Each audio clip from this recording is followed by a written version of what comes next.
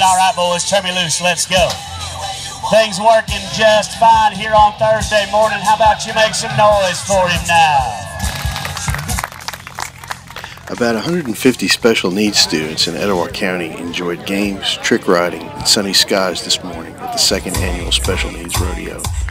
Sponsored by the Etowah County Sheriff's Office, the rodeo featured a 7-year-old trick rider, a bull riding exhibition, and other attractions. Students from school systems in Etowah County took part, along with their teachers and a few family members. They also sampled a meal under tents at the county fairgrounds and activities for volunteers. There's 1, 2 around this arena floor. The louder you make it, the faster she rides.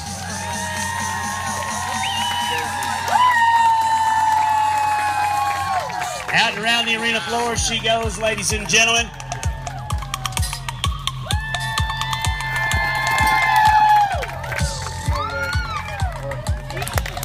Right, we go down the arena floor.